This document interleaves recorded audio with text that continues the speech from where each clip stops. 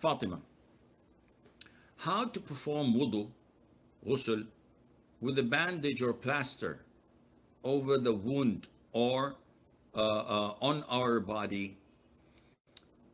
Scholars say that I have to ensure that the water reaches the area in my wudu process.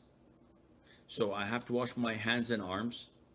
If I have a cut here and I have a plaster, either I can remove the plaster and wash what's underneath it without any harm, then this is a must.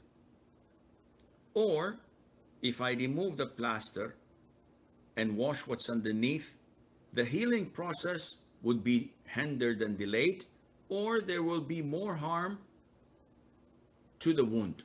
In this case, it is prohibited to expose it. Leave the plaster where it is.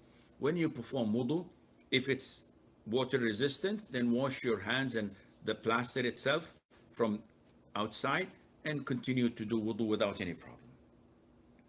This is the same whether you have a plaster or a bandage or you have a cast. So let's assume my arm is broken from here till here. I perform normal wudu. When I come to the cast, I just wipe over it. I don't wash it. I just wipe over it. This is sufficient. If I cannot wipe over it, let's assume it's exposed and I can't have bandages on it. Try your level best to perform wudu, excluding that exposed area, and afterwards perform tayammum for that area which you were unable to wipe over.